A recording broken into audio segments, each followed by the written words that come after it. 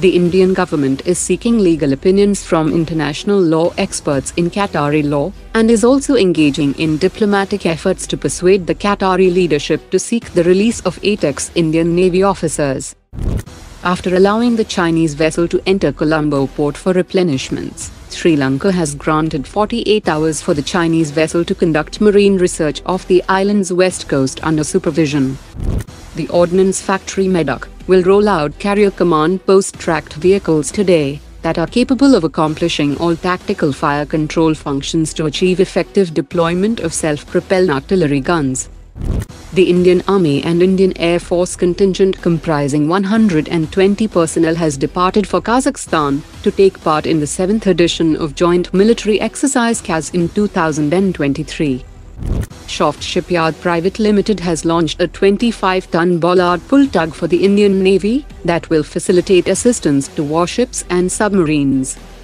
120 troops from armies of India and Malaysia have started joint exercise Harimau Shakti in the northeast that will include multi-domain operations in a sub-conventional scenario.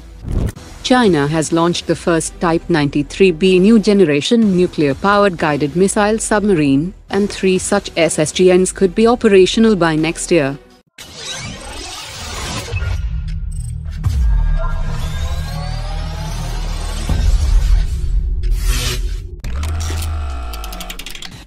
The Defense Ministry has granted in principle approval for the licensed manufacturing of 6 missiles systems with 60% indigenous content by Indian companies. That includes 110 km range ARD-27ET-1 infrared guided air-to-air missile, 260 km range improved KH-35 anti-ship missile, 8 km range Mistral air-to-air missile, 120 km range Crystal Maze 2 for precision attack against large targets, 110 km range X-31P anti-radiation missile, and 30 km range high-speed low-drag Mark II bomb.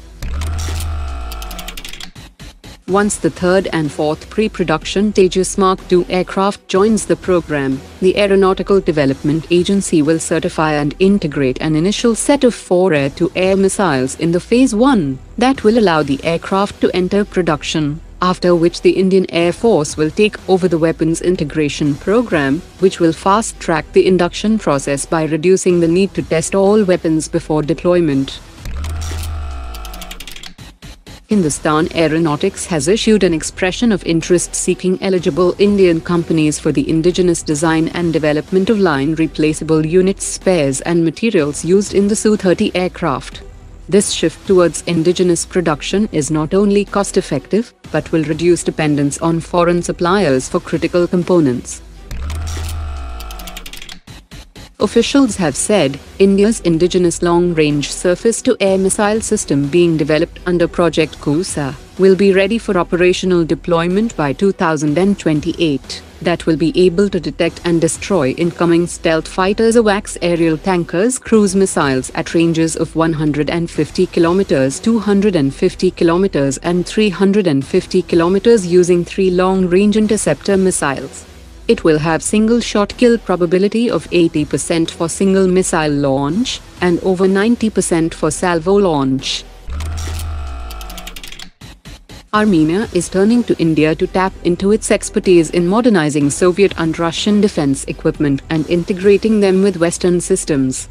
Armenia has sought Indian help in modernizing its fleet of Russian T-72 tanks, after experiencing significant losses to loitering ammunition deployed by Azerbaijani forces, that includes 260 tanks and armored vehicles.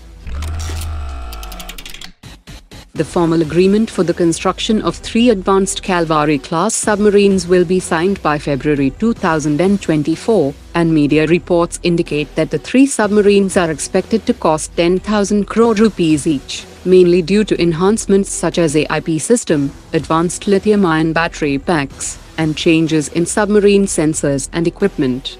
France has also offered to equip these submarines with advanced weaponry such as F-21 heavyweight torpedoes and 1,400 km range naval scalp cruise missile.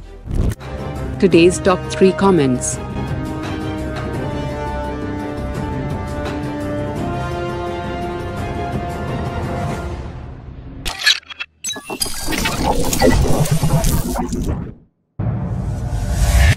Omar dropped it.